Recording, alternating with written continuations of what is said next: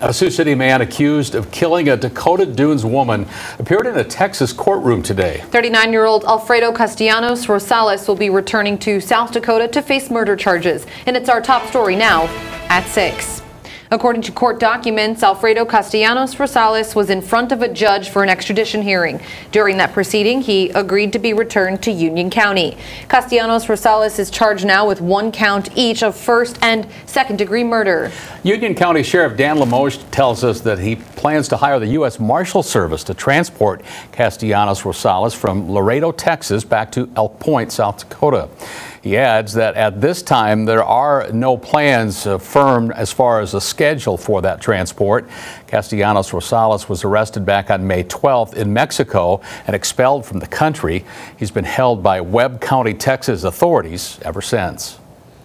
Alfredo is accused of killing 23-year-old Jordan Beardshear on April 25th. She was found dead in her apartment at the Wellington's at the Dunes Apartments the next day. Her death ruled a homicide. An arrest warrant stated they had a significant romantic relationship over the last 12 months and have a 1-year-old son together. According to court documents, cell phone data shows that Alfredo was near Jordan's apartment on the night that she was killed.